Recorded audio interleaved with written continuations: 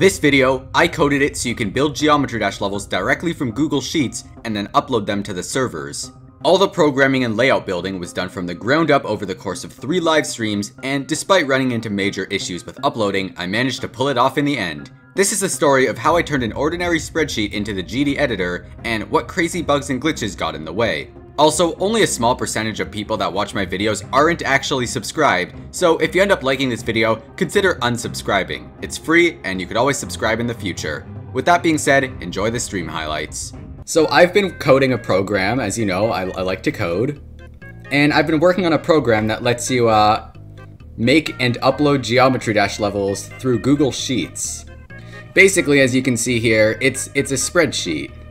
And it's pretty straightforward. I have a whole palette of GD objects here. So first thing I did was I grabbed all of the objects in the game. Well, all of like the 1.0 objects. So we got like the default block, these blocks, and all the rotations as well. And also the ball portal, even though it's not technically 1.0, neither is this block right here. So all of these are actually URLs to images, and this number here is the object ID in Geometry Dash. This block is 1, this portal is 11, and the number after that is the degrees that it's rotated. As you can see here, the URL for this image is gd:/object/20, and if we go to that URL, you're gonna see that's exactly what you expect. I can change object to like 1, and we get the default block.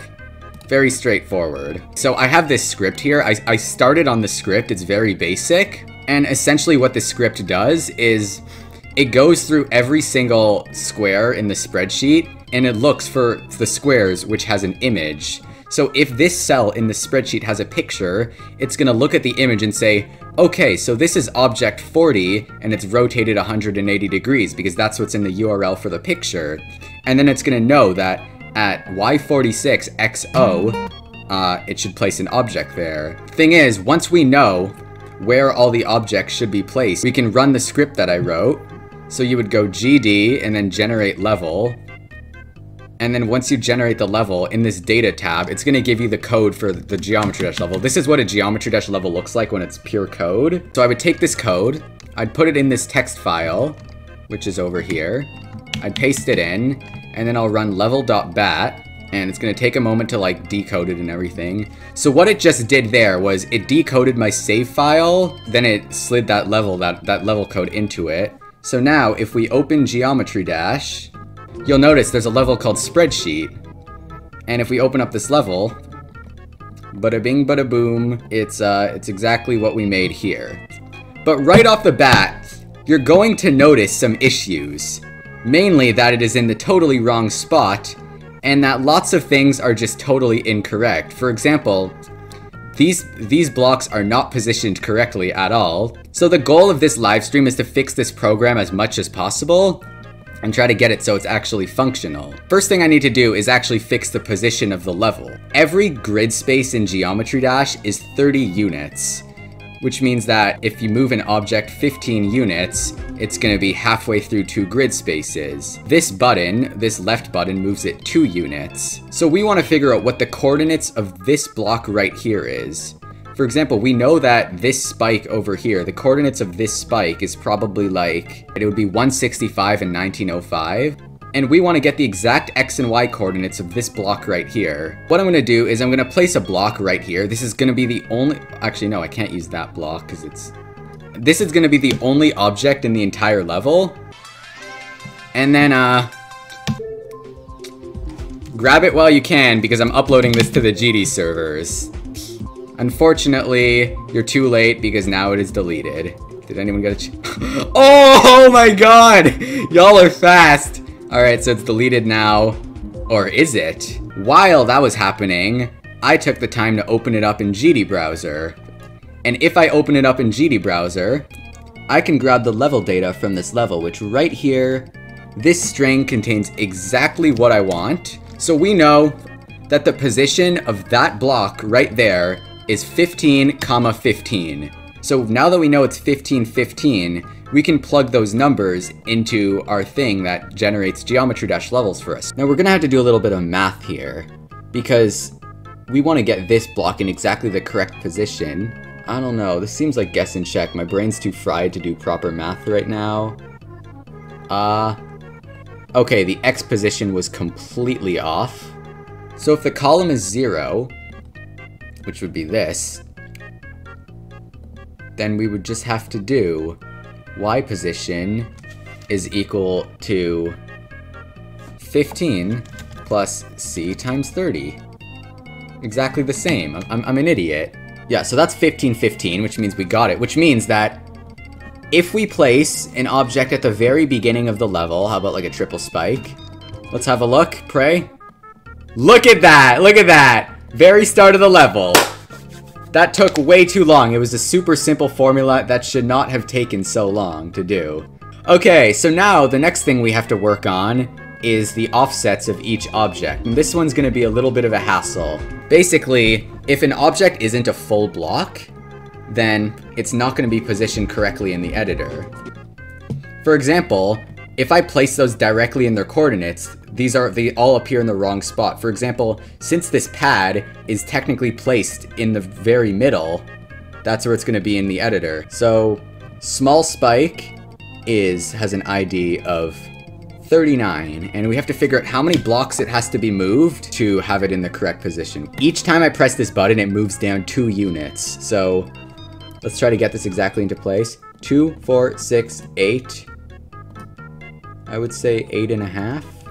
So we know that 39 is 8.5. Strap tight, because we have to do this for all of them. Very fun stream. Oh yeah, I have the Celeste soundtrack open. Yoink.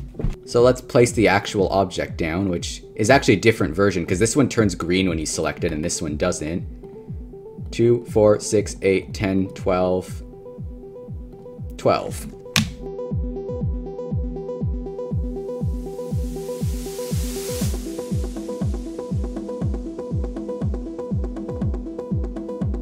.44 and 4x and 4y. Alright, we got all the values. Nice. So now we have to plug in these values whenever one of those objects is placed. So basically, if this object is being placed, then move it by that many tiles. And we also have to take rotation into mind as well. I need a new variable name that has something to do with offset but isn't the word offset. I'm just gonna call it off. Oh wait, no, we can do this. We can do let off equals, if it's not an array, then it would be 0 offset. Otherwise, offset. But boom, that's a much better way of doing it. But keep in mind, those are the offsets for if the object is rotated right side up, and we have to take account if it's not rotated. Let me just casually Google a switch statement to make sure I have the syntax correctly. Yeah. Coding is not about how to write a switch statement, it's about when to write a switch statement. If Google solves it, why bother learning? So if we rotate it 90 degrees, then up is gonna become right. So instead of moving it up, we have to move it, we would just swap 0 and 1. So if all of these are in the correct position, then we have successfully W'd. We were close. I think we were close. You know? So these need to, the X and Y's here need to be the other way around. So if it's sideways, add the X, subtract the... Wait, no, X offsets don't matter there. So this time around, everything should be exactly in position. Pray. Okay, these are still off by one entire block. And everything except right side up is correct. Why would that be? Oh wait, I know! Because if it has 0 rotation, then it doesn't have... Yeah, because there's no such thing as 0 rotation. The rotation is just undefined if it's not one of these. I'm gonna try to get background triggers working as well, where you can set the color with the paint bucket tool. I'm assuming everyone is just totally confused by this and just trying to pretend that they understand what's going on. Whatever, that's the beauty of a coding stream. Alright, shove these objects in. See what happens. No, no, no. Definitely not. Definitely not. Definitely not. Am I gonna have to hard code something for those long spikes? Cause, I want them to always move right, regardless of the rotation. I know what I'll do. So for 18 and 19, we're gonna add another property. This should be the one, guys. Oh! Almost perfect. Almost perfect. Why is that being... They're all off by... Maybe try moving it by 15 instead of 30. Plus... Oh, oh my god, no! Arrays start at... Arrays start at 0! The stupid arrays start at 0. Oh my god, I'm brain dead. Good, good, good. Somehow still wrong, somehow still wrong. Why is it still wrong? TypeScript sucks! TypeScript sucks! TypeScript sucks! So if it's upside down, we're also gonna add the additional off 2 or 0. And if it's 270, then the X position is gonna subtract that much.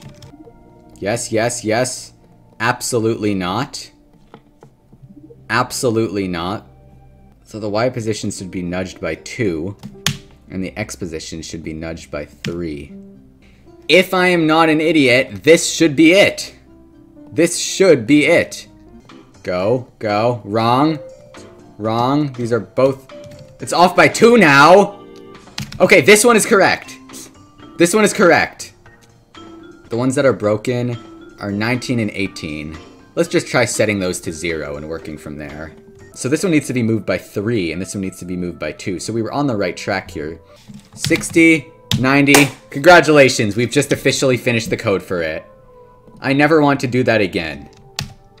That sucked. Just pause this for a second. It's time for the moment you've been waiting for.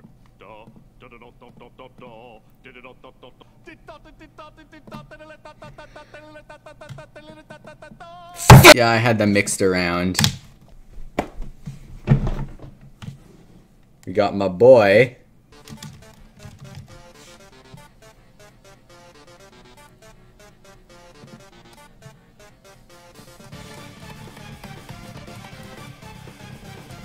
Let's go! Oh god, Furret got in my mouth. Go away, Furret.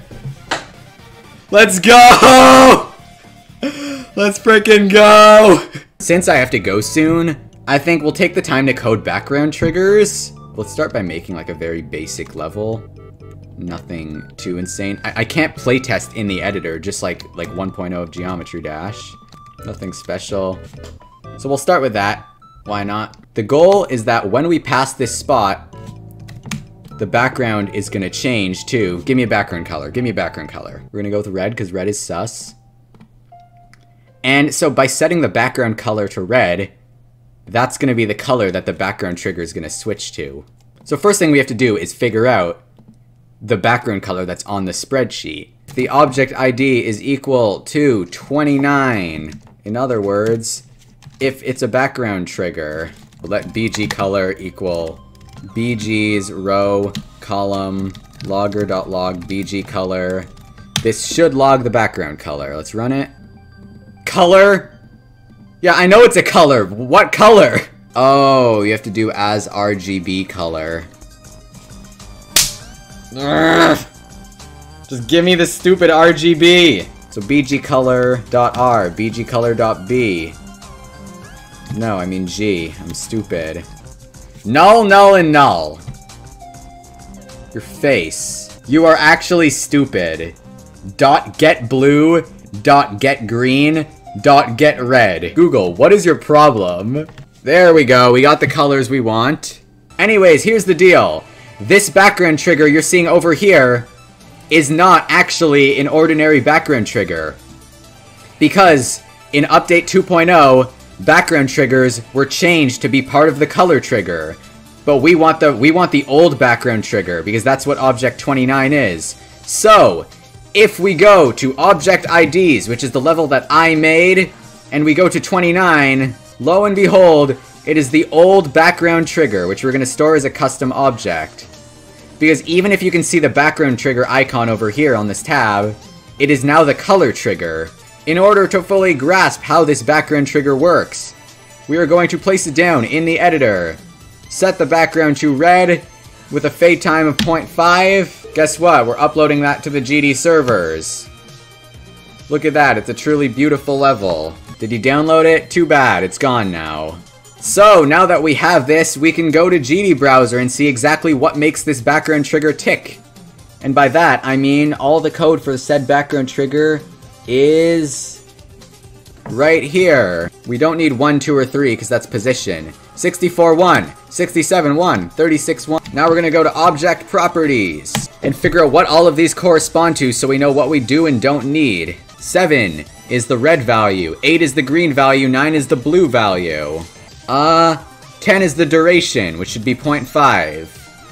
Until we find a way to change that. 35 is opacity, 1, and 23 is the color channel, which should always be 1000, because 1000 is actually the background color channel. We put all that hecking stuff together, and we are left with, comma, 7 is equal to bgcolor.getRed, comma, 8 is equal to bgcolor.getGreen, comma, 9 is equal to bgcolor.getBlue. This is how you write a geometry-level string. These are functions because your face. 10 is equal to fade time, which is 0.5. And then 35 is always 1, and 23 is always 1000. What we're gonna do is we're gonna delete this. We're gonna run the code. Go, go, go, go. Show it to me.